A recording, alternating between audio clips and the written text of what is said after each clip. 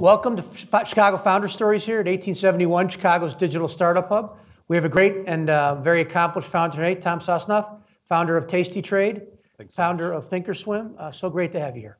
Thanks. Thank you. And we have Tom's bobblehead, who will be answering questions as well. Please specify if the question is for Tom or the bobblehead. So Tom, you obviously have a great story, but not everyone may know your market. So maybe just tell people the 1-minute version of what Thinkorswim was, just as a company so they would know it, and then your current company, tastytrade, what it is, and we'll come back to it. But just so they have the context, they know you're successful, but they may not be customers. What would that be? Sure. So I guess you want me looking at you, right? Yeah, you can do this? Yes. Okay, whatever works. I'm not sure where the camera is, but that's you right there. Perfect. So he does the show, so he's very conscious of this. He's a pro. I'm an amateur, so. I'm still shaken up over the introduction, you see, because so just for people that don't know or haven't met me before or haven't listened, I've been on the road for 17 straight years now. And when I say on the road, all I do is speak. So I speak at events, mostly I do my own stuff, and I have this special rule, no introductions. I just come up, I tell my story, I've got a whole pit, just a whole discussion. And so when Christy said, I'm doing the introduction for you, I'm like, oh shit, this is not gonna work. And of course, she pulled it off somehow. Anyway, we had this idea years ago that something was messed up with finance, and we like the consumer side of the business. So to put it in a nutshell, we're just kind of advocates for consumers when it comes to finance. We never really knew what we were doing or what like we never tried to solve a problem. We never set out to accomplish something specific. We just said we're going to change technology, we're going to change content. And we're also going to do a few other things along the way, like products and things like that. And we'll see where it falls. And that's it. Got it. And for those who didn't know Thinkorswim, how would Ameritrade have described it when they bought it for such a large, I think, $750 million? What did they describe the business and why they were buying it? Everybody that ever described Thinkorswim every time we tried to describe Thinkorswim to anybody, and anytime anybody ever put money in it, the first thing they would say to us is, this is probably the worst business we ever bought.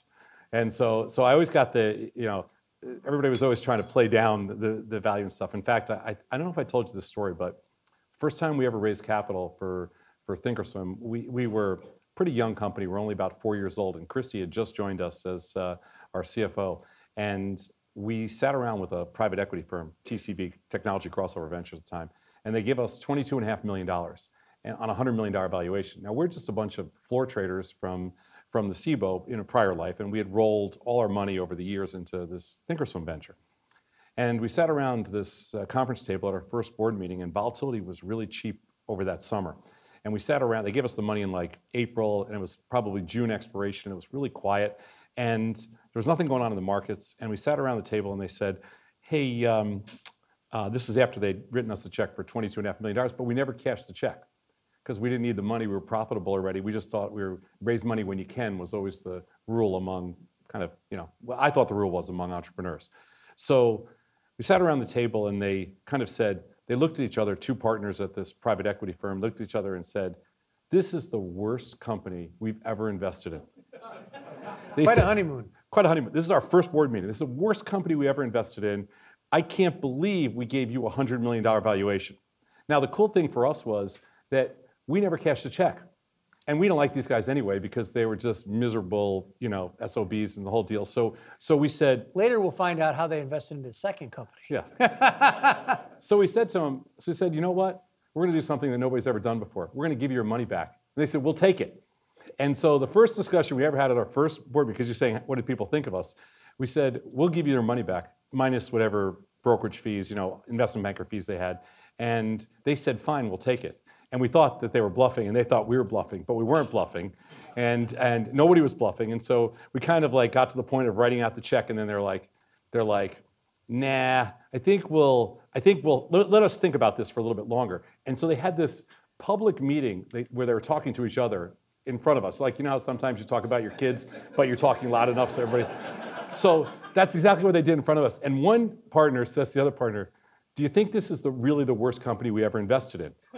And the other guy looks at him and he says, "No, I think Netflix is worse than these guys." they had put like $50 million into Netflix. They were the first investor. So and just to show you how nobody knows anything, that's the whole nobody knows anything story, because they ended up ultimately they made, I don't know, 8 or 9 times their money on us, and they made, I don't know, a few $1 billion easily on Netflix. So, and then they invested in us again the second time around. So, and when TD bought Thinkorswim, they said the same thing. They said, they sat us down, they said, listen, your software is okay, your name stinks, we hate it, we're changing it tomorrow, and your customers aren't as good as you think they are, and nothing. And then we're like, well, why are you buying us? And they're like, well, because we lose all our customers to you guys. So originally they thought they could, if you can't beat, we'll just outbuild them. And then they found out later on they can't really do that. So they ended up buying us. And I'll tell you a funny story, Pat. They tried at first. They said, we hate the name Thinkorswim. It doesn't fit our model. We're TD Ameritrade. We're TD Bank. The whole deal. None of this fits our model. So we're going to change you. We're going to change the name to the Ultimate Trading Platform. And this is a true story. The Ultimate Trading Platform was the name. They go, because we can't stand the name. So I looked at the CEO and I go, dude, don't do that. Okay, people love the name Thinkorswim and they love this company. If you change this to the Ultimate Trading Platform, they're all going to leave. They don't like that name. This is we built something special. They said, well, so they said, we'll see. So they hired a consulting company to go out and see which brand was more valuable, TD Ameritrade to traders or Thinkorswim. And it came back 10-1 in favor of Thinkorswim over TD Ameritrade customers. And so they said, that's got to be wrong. They spent another $1 million trying to figure out if those numbers were right. They came back again and said, it's closer to 95%. And so they said, okay, we'll keep the name. So today, it's 50% of their transactional business. Wow. 50% of transactional business. They're the largest transaction firm in the world when it comes to the number of trades made. 50% of it is done on this platform. Over 50% is done on the platform. And I would say, their business went from 9% derivatives to 56, 57% derivatives just since they introduced that platform. So they've completely changed their whole business around it. So it's an incredible story. Now, it's amazing that you built that, and I like the going against the adversity, conventional wisdom. Wrong every time, and you're a pretty good company with Reed Hastings and Netflix there. So yeah, we'd like to be them. So let's go back to the beginning. So you're not a Chicagoan, but you've lived here a long time. 36 years. So where are you from originally? Tell people a little bit about Sure. you as a youth. As a youth. As a youth. Yeah. You'll see where he's from. I grew up outside of New York City in a place called White Plains. I was born and raised in New York City. My mom was a grad student at Columbia. And then we moved to the suburbs, and we lived, I stayed there until I moved to Chicago, I guess. So I grew up just outside New York City, about 20 miles. And, talk a little bit about your parents. What were they doing? What was your young life like? What you were My mom was an artist, and she had an art school for girls only, and she did that for 55 years. Wow. So she ran her own business, and then my dad was a professor at Yale Law School and also a labor lawyer. So you really have a lot of academic in your background. So growing up, what were you thinking you'd do? Like what did you like to do? What did you enjoy to do? And what, as you thought about your future, what influenced you? Well, actually, I was really concerned about that because my family was so academic and I wasn't, and so I was a little worried. I think I told Pat the story when we were prepping for this today, but. Back when I just turned 60. So I've been doing this. I've been in Chicago for 36 years, and I've been doing this for 36 years. But when I was 17 and my little sister was 15, my parents sat us down on the couch in the living room. No parent would ever do this today. And my parents were bright, and they were part of academia and the whole deal. They sat us down. They said, we only have enough money to send one of the two of you to private school, and we chose your sister. So they're like, we think, it's not that we don't love you, it's just like, we think that she will use the money better than you. And I was like, that makes sense. Now, if you try to do that today, your kids will sue you. Yeah. But I was cool with it. So I went to a state school, I went to SUNY Albany, which is in Albany, New York, obviously, and it's the state system in New York.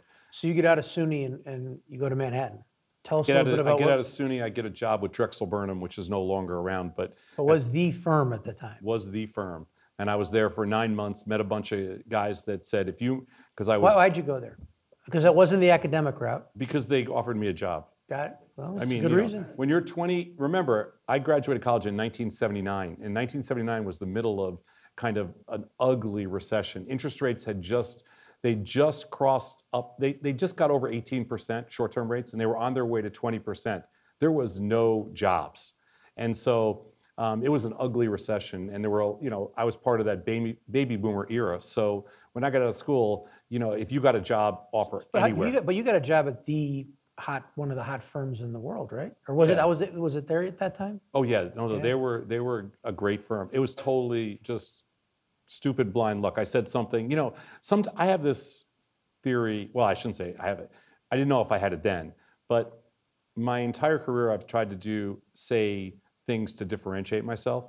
And like I did a speech on Monday afternoon, and I talked to a bunch of master's students at IIT, and I talk about differentiation because everybody's smart. And so how do you differentiate yourself from everybody else? You need some kind of story and some kind of, it's not really actually a story. You need some kind of logic that makes sense, because if you assume that everybody's smart in almost everything you do, which we do, and we challenge people intellectually, then you can challenge your interviewer intellectually with a logic chain. And we try to do that with everything that we do, So do you think back to getting the job on Wall Street at one of the top firms? Do you remember how you pulled that off? How I pulled off getting the job? Yeah. Well, I just went for somehow I got I don't even know. You knew your Jedi mind tricks worked? Whatever. I might have been the right day in the right place, So you're there. I didn't bribe them. I didn't have any money, so it was But there, at that place, you're Wall Street. You're making good money now. No, well, when I got out of school, the starting salary for Wall Street for entry level was $25,000. Because I remember that was my first deal, $25,000. So you're working there. You're in a training program. Training program. And but you end up in Chicago at the end of this chapter. Why? Tell us a little bit about how that happened. Tell you funny. So I get my first job, and I'm all excited because I'm working for a big firm. They're putting us up in hotels. They're flying us around. They're training us. It's really interesting. And I meet these two guys, and they're about 10 years older than me. And they called me aside one day, and they said, "We want to leave this firm because they suck." And even though I thought they were great because I just got there. So now I'm this 22-year-old kid, and I'm completely confused. These guys are telling me they stink, and I'm thinking it's the greatest firm in the world. So they said, "We're going to give you an opportunity that's unbelievable, because you're 22 or 23, I don't remember, 23 maybe, and you're single, and if you move to Chicago to trade on the trading floor, we'll put up the money," which at the time they put up $50,000. They offered $50,000. And remember, I only had about $1,500. I had about $1,500 to my name, but in my first 6 months at Drexel, I had made 400 trades through their platform, and they didn't even have a platform, it was over the phone. So I traded more in the first 6 months at Drexel than their entire workforce did. So they had about 1,000 employees, and my 400 trades were the most of everybody. I think if you added them all together. Why was that? Because I don't know, turned out I was a junkie, I don't know. So I have no idea. I just bit into this whole thing. And so you're a fanatic, and they know it, and they're like, this is our fanatic. How do we get him to represent us? So they go. In Chicago? So one of the guys borrowed $50,000 from his father and said, if I take the $50,000 to Chicago and trade on it, I would fill some orders for them, and then I would trade for myself. I had no idea what it meant. I took a flight to Chicago one day. Before you do, what is it that you think made them so excited about that opportunity? I have no idea. When you why? It's sort of a random thing to say, hey, by the way, I'm not going to leave my job, but you should leave your job, and I'll write you a big check to go do this. They didn't have any friends. They were clearly outcasts. They were like, I have no idea. And I've never even talked to them since. So here's the crazy thing. That's a traitor for you. So I hop on a plane, come to Chicago. I had never been west of the East River. You ever see those New Yorker where they have the big picture where everybody in New York thinks the world ends at the East River, which is basically what surrounds Manhattan? I had never been west of there, ever, anywhere. So I came to Chicago. I had no idea where I was. I'm 23 3 years old at the time, reasonably smart, but not, not academically smart, street smart. And I end up in this city, and I knew nothing. So somebody said, you got to take a drive up Lakeshore Drive. So I paid this, so I go to this cab driver, I want to take a drive up Lakeshore Drive, but I'm from New York, I'm skeptical. So I say to the guy, I'm going to give you $50 to drive me up and down Lakeshore Drive. Just one time I want to check it out, but I don't want to be on the meter. Put a piece of tape on the meter. The guy goes, nah, he goes, it'll be less than that. I go, no, I heard that it's like a lot of money. So I paid him $50 and he put a piece of tape on the meter and he drove me up and down Lakeshore Drive. When we got back to where he dropped me off, he goes, do you want to see? I go, yeah, just for the hell of it, let me see what it was. Because he had to leave the meter on, $17. It's my first bad trade.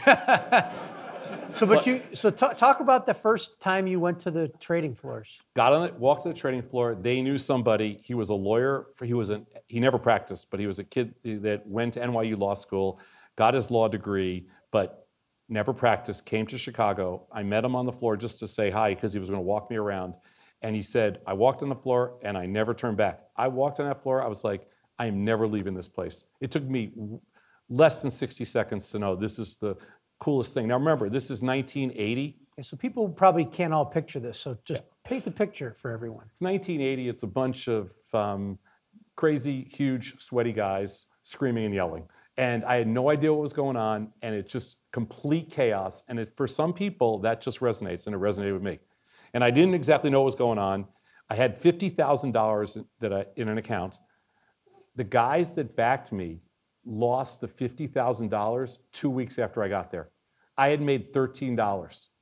So I had a $13 left over, and they lost all 50 grand. I had no money, no job, and I'd paid rent for one more month, and that was it. So I was totally fucked. That's it. So how'd you bounce back? You scramble.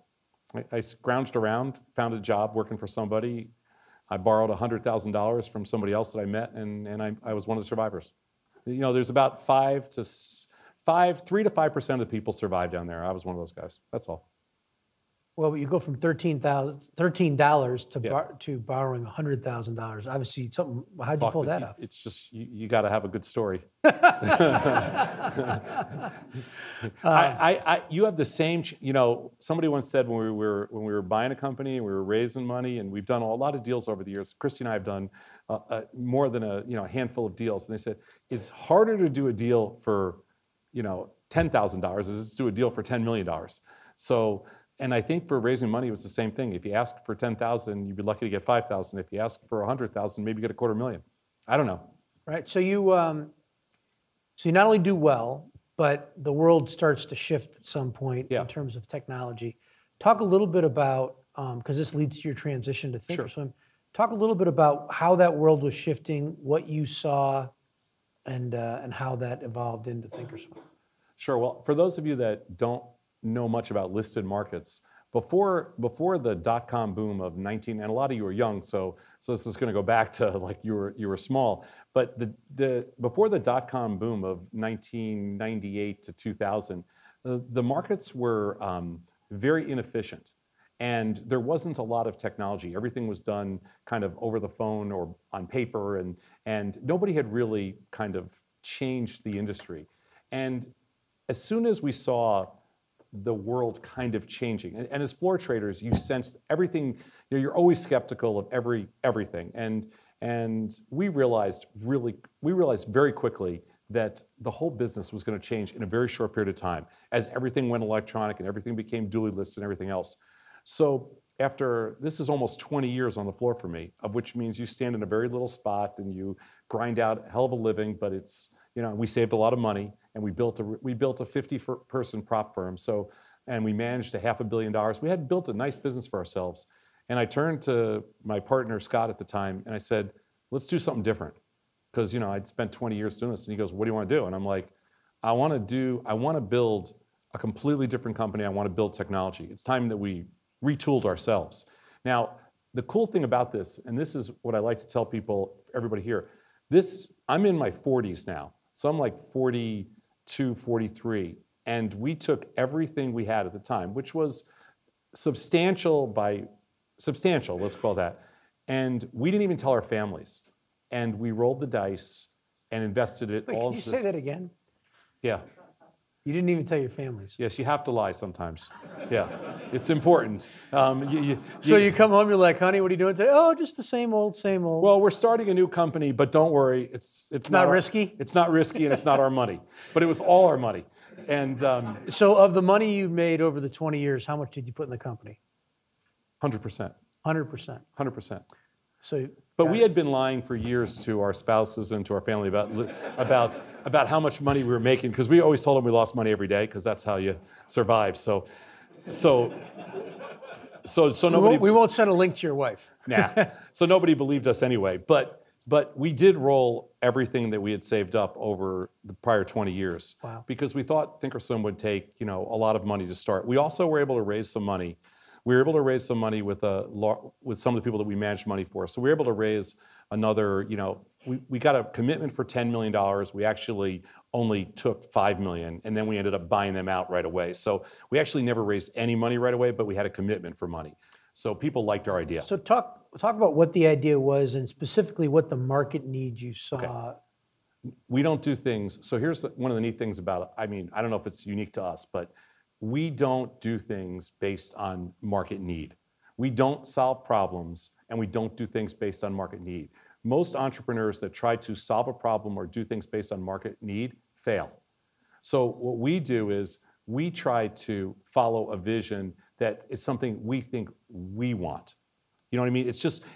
We have our own little ideas about the way things should be.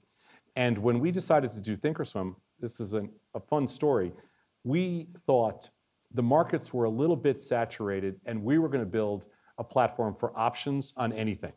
We built a model that let us figure out implied volatility on anything. So you want implied volatility on this dollar, on this cup of iced tea, on your glasses, on this iPad, whatever it is. We built a model that let us figure out implied volatility, which meant that we could create basically a way to execute, clear, and write derivatives against any single option, any single product or collectible or anything else. So we called it options on anything. That was one idea we had. The other idea we had as a backup was to build a brokerage firm. As soon as we got knee-deep into building technology, we realized, okay, we have to go with what makes a lot more sense. So we decided that we're going to solve a problem that we had, which was routing order. We love trading, but we had no way to route orders electronically through a front end that did the things that we wanted it to do. And so we built that. So we went around, we learned about technology. From our perspective, from our side, we were just traders. So we didn't know anything about technology. So one of the fun things about our story is that we basically built a technology firm and learned how to talk the talk, but we never learned anything about technology. We just went out, we took an approach where we said, we don't know anything about technology, so we need to find somebody that does. And that's really hard to do in the middle of a dot-com boom. 1999, 2000, there wasn't a single technologist around. So we hung out at coding competitions.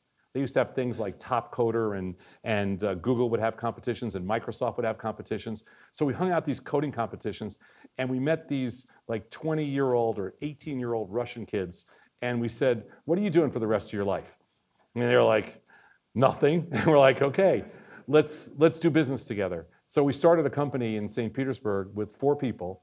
Today they're the largest fintech development firm, one of the largest fintech development firms in the world, with about 450 developers.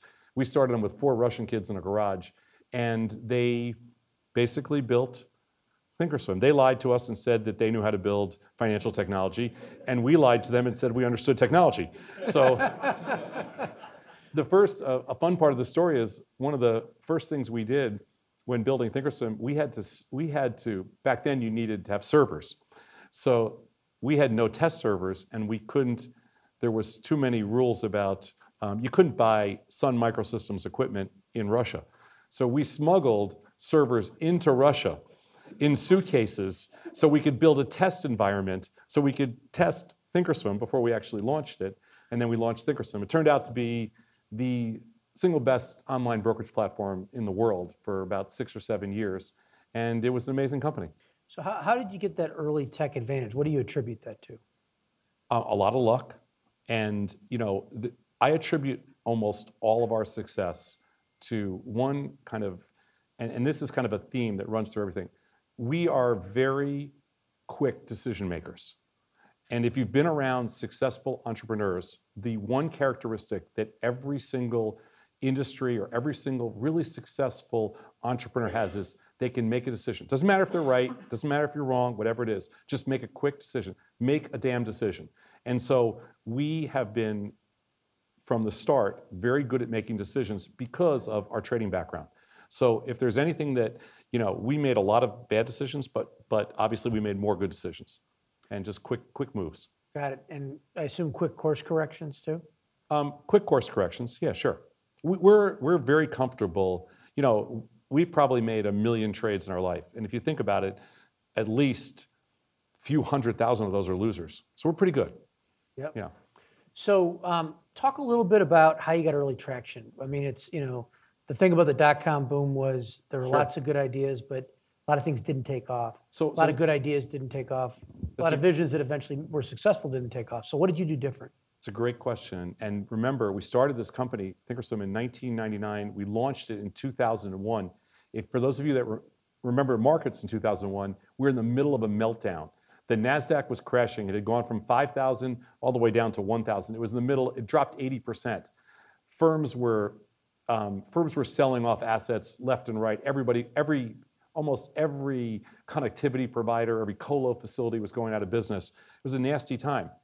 But again, we didn't care because we're contrarians. So the best time to do everything is when everybody else is imploding. Can you talk just for a minute? You said something kind of important there that I'd love to unpack if you don't mind. You started in 99, but you launched in 2001. So what did you do between 99 and 2001? Build the technology. Really? Yeah. Ever get a little nerve-wracking that you've got a lot of money going out and not yet having any come in? Sure, every day and night. But your wife said you came home and said, we got a big order today, we got a big order, everything was great. I mean, that's a long time to keep the morale up. Well, she stopped talking to me in 1999, so then by 2001, it was okay, So you get out there, 2 years of technology build, so that's a huge build. It was a little less than 18 months. Wow. Yeah, it took us a while to write the requirements. We weren't stable for 3 years. I mean, it took a long time back then to be, the technology we built this year, we built the fastest platform in the industry in less than a year, and we have had 100% stability, and we're the fastest platform. So we've learned a lot over the last 17 years. But in 2000, we were still learning. We didn't, you kind of crossed your fingers and hoped you weren't down. So this is a little different market, the options market, than a lot of others, and that you can very much focus on. I think you said there are about 500,000 targetable users, something like that. So you had other companies you were competing with around the country. Yeah. You had a local company here, Options Express. We had David on. So tell us a little bit about how do you sort of crack the code on those early users? Because for most entrepreneurs who watch this kind of thing, they feel like I have a great idea, I have a great product, but getting those users is hard. You were very creative. Talk a little bit about how you slayed that dragon. 2 recommendations for people out there that are interested in, that really love entrepreneurship and building businesses. 1, never be afraid to make a deal, and second, never be afraid to dilute and take money. And a lot of people they really get concerned about ownership and size of the prize and everything else. We didn't care about any of that stuff. We thought if we were successful, everything will take care of itself. So every time we had an opportunity to make a deal to get better, we did.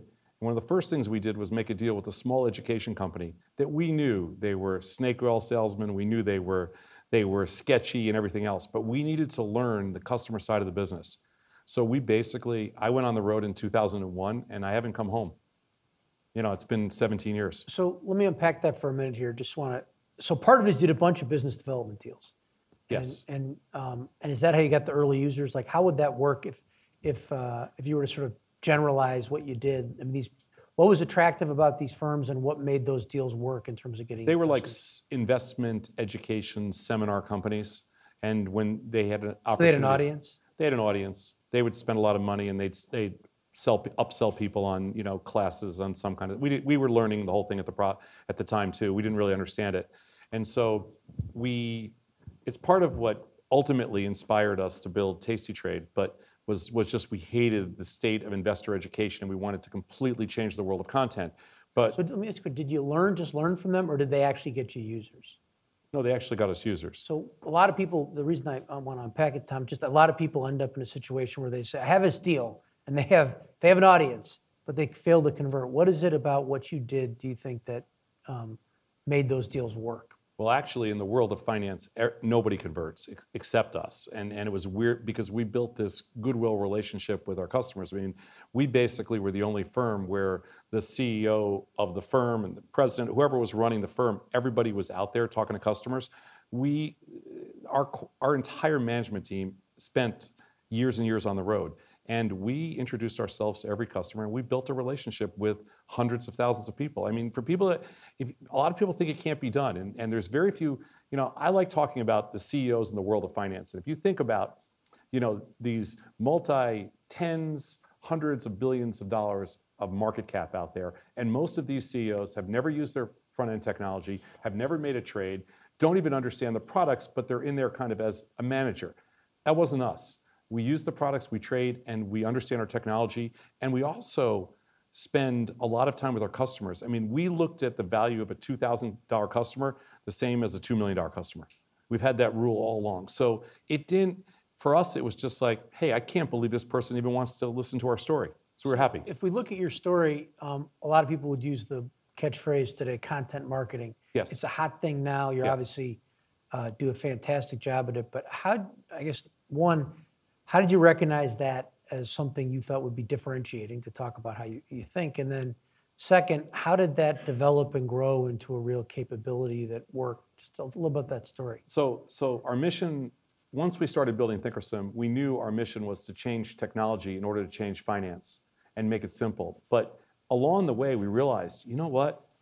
We built this really cool front end, but people still don't really understand how to use the product and the strategies. So after we sold Thinkorswim, I wanted to do something else, which was build a media company.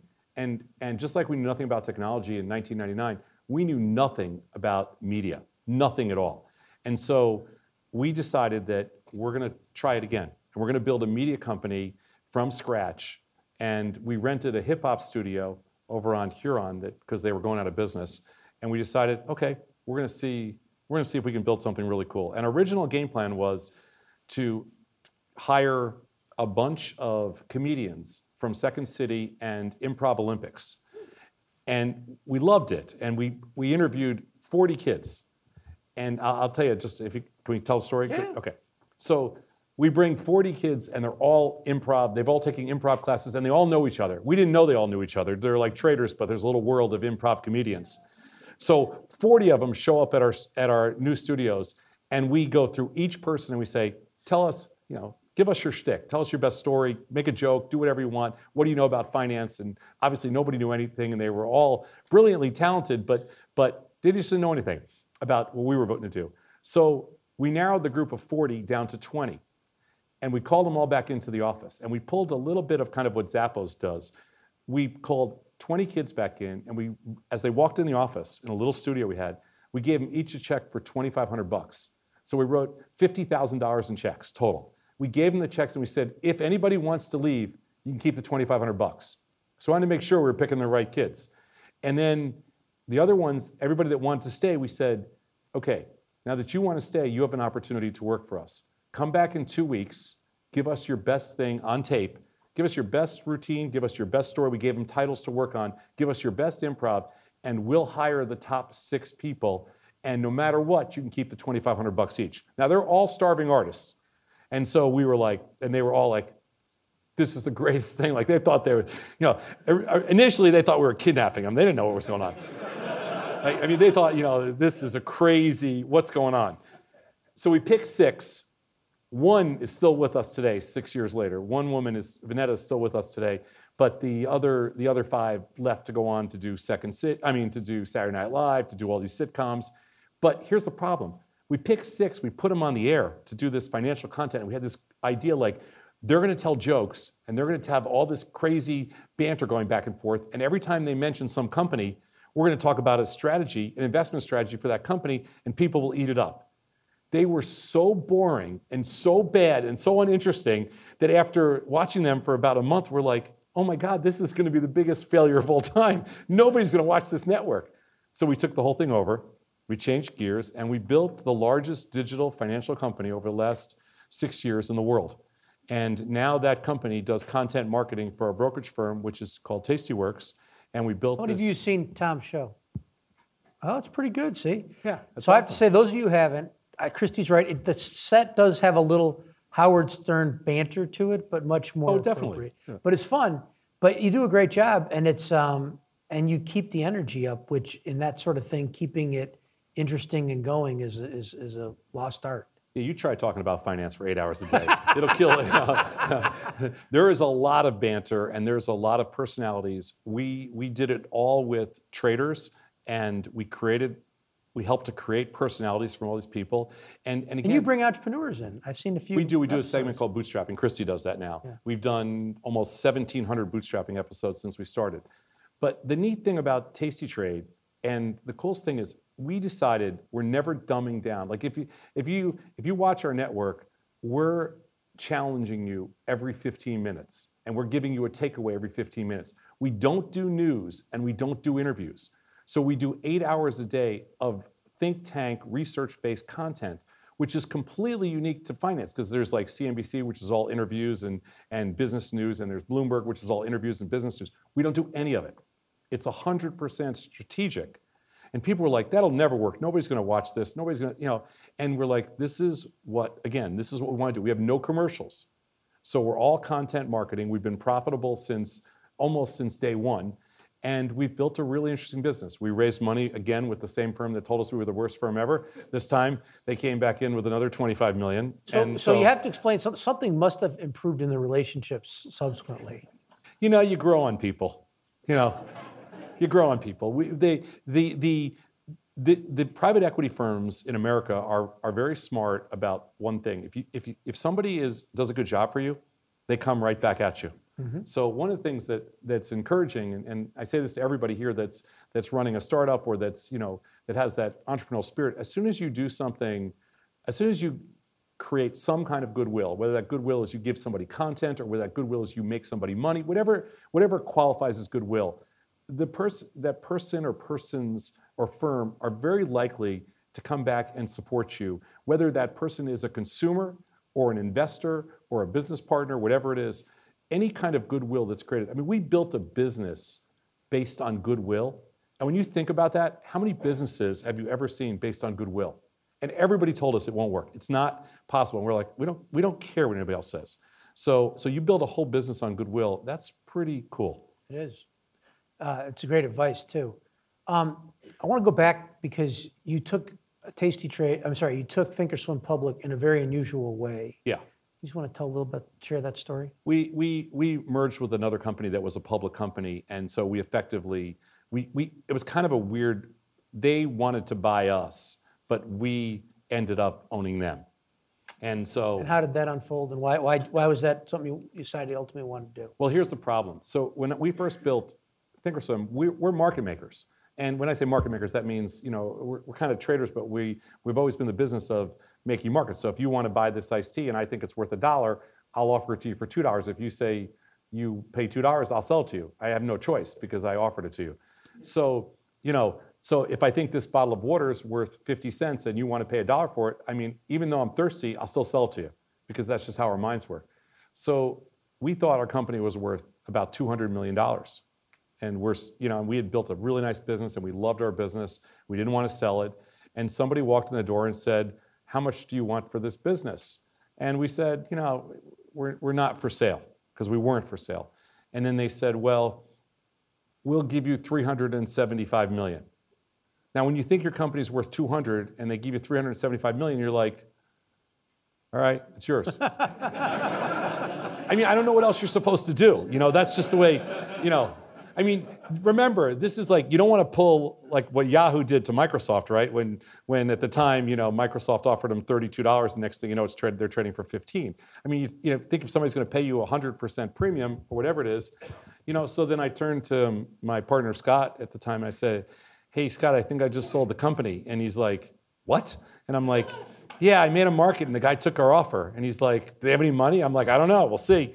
And they did, they were a public company. And so then we ended up actually buying them out. ultimately, and putting them out of business, and then just keeping the public company.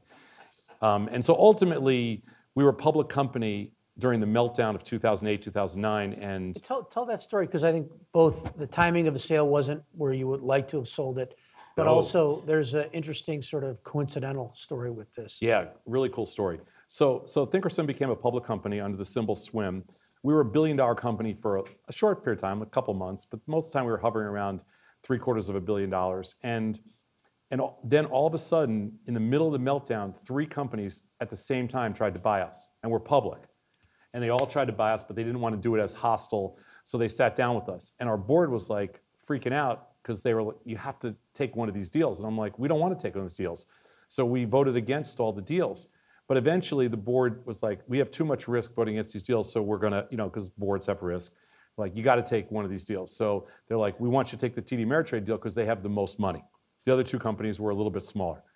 So TD Ameritrade said, we want to buy you. We're like, well, we don't want your money. We want your stock, because the market was melting down, and we thought the market was way oversold. It was the end of 2008, 2009, and we didn't want their money, because money made the deal accretive to them, but money didn't mean anything to us. It means you get it at the low value. That's right. Trade low. So we wanted their stock, which was all the way down to like $11 or $12. They didn't have any stock left to give us. But at the same time, the Ricketts wanted, who owned? They started TD Ameritrade. They wanted to buy the Cubs. So we did a 3-way deal. As crazy as this is going to sound, the Ricketts needed $350 million to buy cash to finish out their Cub deal. We needed $350 million worth of stock. So TD bought the stock from the Ricketts, gave the stock to us, and effectively the Ricketts bought the Cubs, they bought us, and that was the whole 3-way deal. It's like a 3-way trade. It was interesting. Worked out well for everybody. We still don't want to sell. Yeah, you know what? We hated the idea of selling the company. We voted against it still, but it really bothered us because that was our sweat equity, and we didn't want to sell. We loved that company.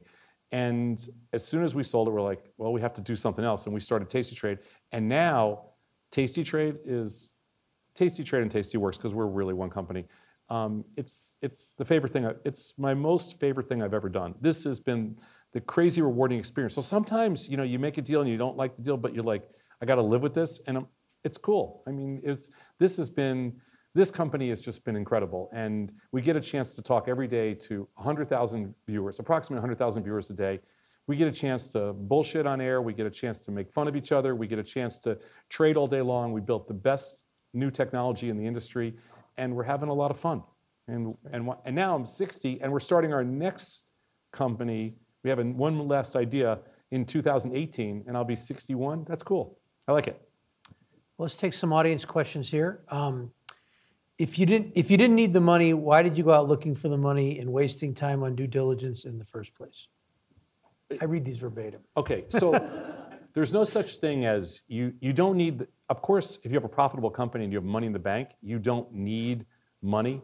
But when money is cheap and you can get money because people want to invest in you, you have to take it. You absolutely have to take it. When you need money, it's ridiculously expensive and everybody has their claws into you. When you don't need money and people want to give it to you and you can do it on your terms, it's a simple trade. Everybody should do it. Most entrepreneurs are so scared of dilution and control, things like that. It doesn't faze us at all. We will always take the money and dilute and just build up and stockpile money, because when other people need money, you can make good deals. Good. One of the other questions was, you talked about building the company on a vision rather than on market needs. And the question was, obviously you were right, but how would one know if they were wrong, and how would some course corrector think about trying to navigate that? Because as you said, not every trade works out. So we've interviewed almost 1,700 companies since we started our bootstrapping segment, 6 years ago, a little over 6 years ago, almost 7 years now. And I would say of the 1,700 companies, there's a handful of billion-dollar companies that have been created, and there's about 1,500 that are no longer around. And so we've got to experience firsthand, a lot of the failures and what doesn't work for people. And some of it, I think, is their ability to articulate whatever their vision is. Other people, it's just not a great idea. Other people, they run out of capital, whatever it is. But what you can never, the biggest mistake you can make is not pursuing whatever your vision is. Like I'll tell you what I tell our attorneys all the time. I'm not interested in your advice. I'm not interested in your business advice. I'll listen to your legal advice, but don't ever tell me how to run my business. And I think it's the same thing when it comes to, people that are starting a business. It's your vision, it's your idea, go for it. I tell my kids, I tell every single person that ever asks me, should I do this? If the question is, should I do this? My answer is always yes. Now that assumes certain things. That assumes like reasonable pot odds. That assumes, it's not a crazy shot. But for all that, the answer is always go for it. Always. Never say, let me think about it, and never say no. So the question is, taking 3 years to get to market, building technology would be hard to do today in terms of describing the question as the kiss of death, to be that long and needing that much funding. And the question was, what would you do differently if you had to start it today? Well, or face that challenge today? Yeah, that's what would we do differently? And I don't know. Because people actually ask that question a lot. They say, if you could do it all over again, what would you do different? Or if you could, do something. I don't know, because we're constantly thinking that we're building our next company, and I don't even know what that's going to look like. So I don't know what I would do different. I think, again, one of the biggest takeaways from this event tonight is just understand the importance of quick decision-making and your ability to practice quick decision-making. One of the things I love about trading and the financial markets, and Chicago is kind of the home of this, the hub, is that you have an opportunity for a very small amount of money to participate in a listed marketplace where you can take emotional risk and monetary risk 10,000 times a year if you want to. That changes your ability to process logic and engage in a decision-making mechanic, a series of decision-making mechanics that will change the way you think about entrepreneurship. Successful entrepreneurs make quick decisions, and they make good decisions over time because they understand kind of the probabilities, the statistics, and the logic. And if you can make a bunch of trades, you can kind of change your mind. In academia they call it economic bias, but in trading we just call it quick decision making.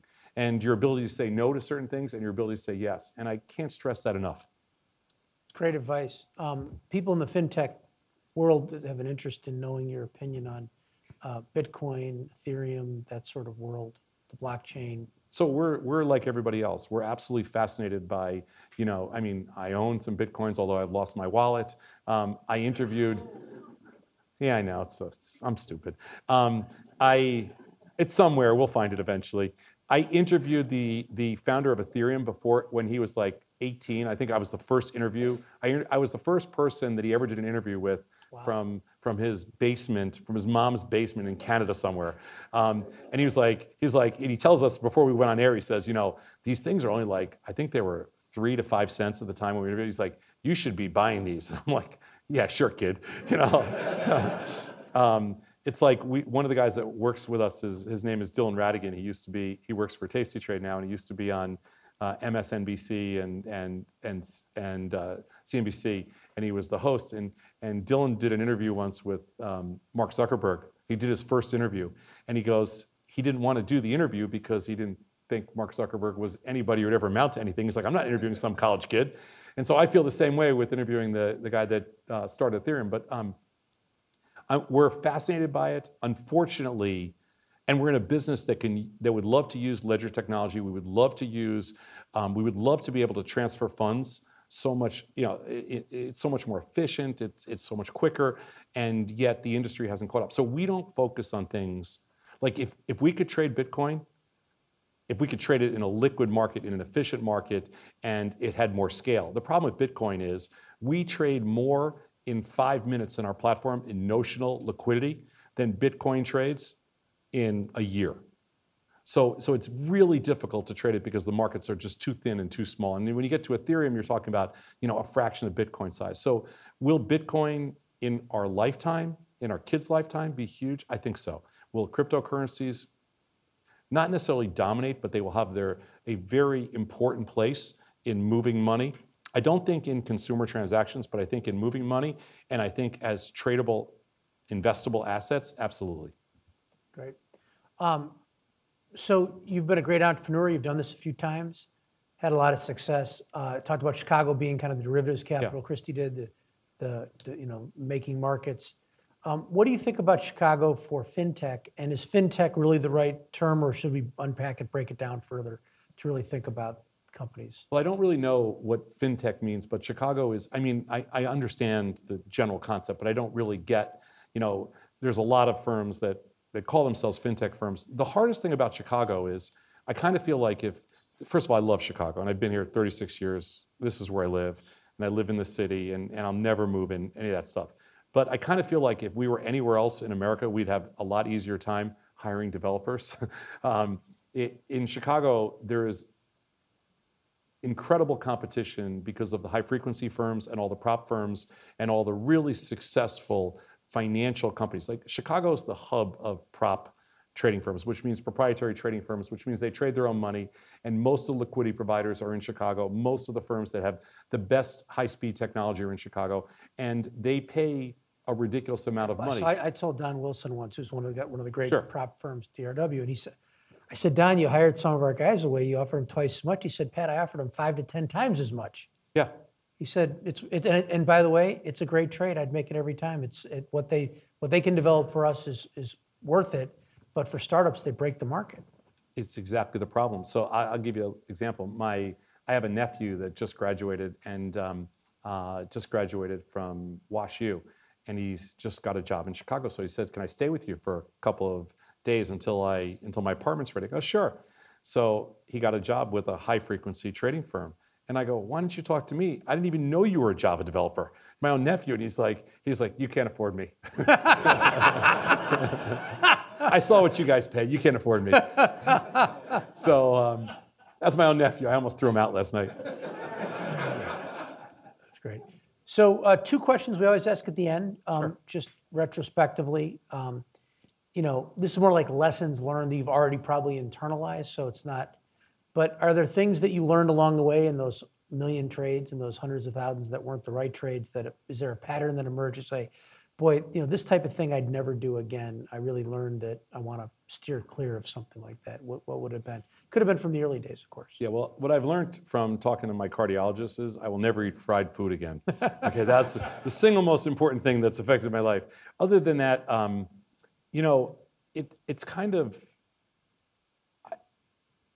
I don't know how to answer the question of things that we wouldn't do. But I would say that the other half of it is, what would you always do again? Is there some lesson? We always choose. I mean, Christy and I, we talk about this every day. We argue about it, and then we ultimately come to the same decision. Every time we have an opportunity to take risk, we take it. Same with Scott. Same with everybody else that's part of our management team. Every time we have an opportunity to take risk, we take it, and we do that like there's no standing still for us. And we're not trying to we're not trying to be the next. And why has that been the right decision?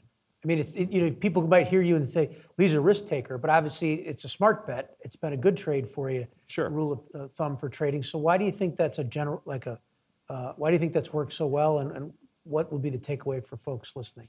Well, I think if you look at the firms, when you sit around and you talk to successful entrepreneurs, and you have an opportunity over time to, and I'm sure you've had a ton of them on these discussions.